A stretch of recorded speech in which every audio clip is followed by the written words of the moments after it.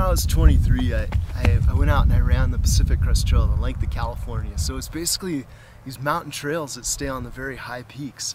And it was one of those experiences that was really defining for me, because at that time I still hadn't owned a car. I hadn't done a lot of things that most people do my age. I was just out running around in the woods, living life and trying to connect with the land.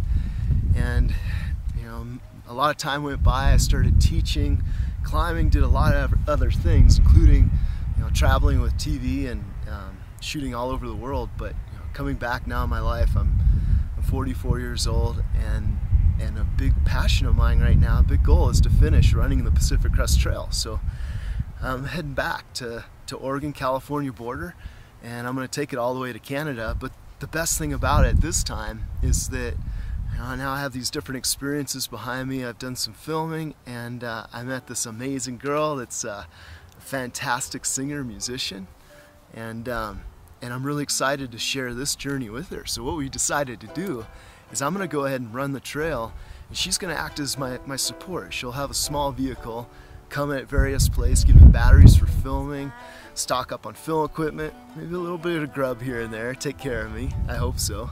And she's also got a little concert tour she's playing along the way. And we think this will be a great opportunity to share the skills, the songs, the adventure of it. I think you'll love this whole package of it.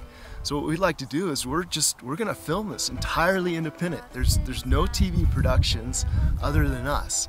And we bought some equipment to get started, but we need your help. If this is gonna be sustainable for us and for you guys to see this little mini series that we're putting together, we definitely need you to help us out. Go to GoFundMe, donate, because this is an amazing cause, and I think the adventure, the teaching of it, everything, it's gonna be fantabulous. For the mountains are calling.